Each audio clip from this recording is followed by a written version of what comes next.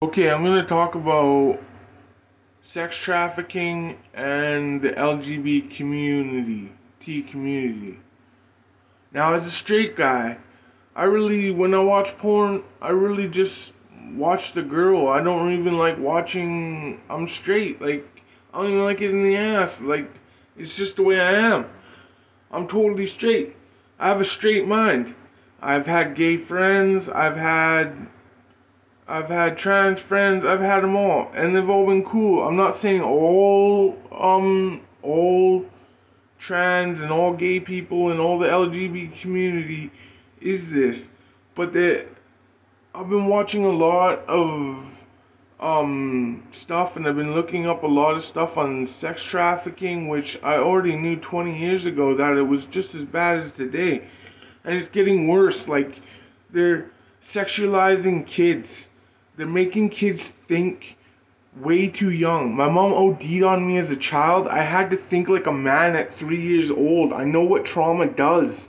It wakes you up and it makes you have to think. I had to protect my brothers from foster parents while my mom was in treatment for the OD, and they abused us. They slapped us with fucking 2x4s and put us in the corner for long hours and starve us. Seriously, I know what trauma does. I'm from the ghetto. I know what trauma does. And it fucks with you, and it compartmentalizes your brain, and it makes you think of things that are wrong. And I'm not saying trans and all that is wrong, but it fucks with your brain and it makes you think that way. That's the only excuse I can give to a pedophile. And they're pushing this shit to the trans woke community. If you don't agree with me, I don't really give a fuck.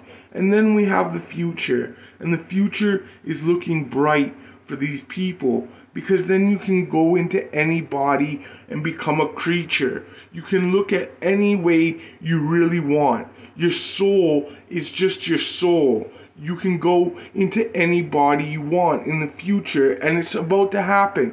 And then you have AI. And what are we going to tell AI? It could be from a different dimension. It could be an extra-dimensional alien species. We don't know where it comes from when we give it consciousness. It could be an earthling. It could be from us. We created it, but really this is just a loopless, endless cycle of the Matrix and the simulation. People have to understand, eternity is now. This is now. We're not alone. I don't get what people are freaking out about. All this woke shit and all this crazy shit. I don't understand it. Now, as a straight guy, it freaks me out because I don't know where the line is. I don't know where the line is, or where is it gonna be. As a human species, what defines a human anymore?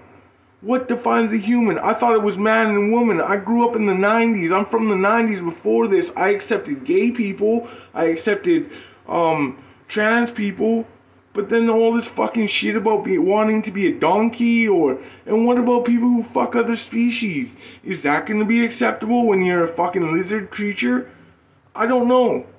Please listen and wake up. I don't fucking know.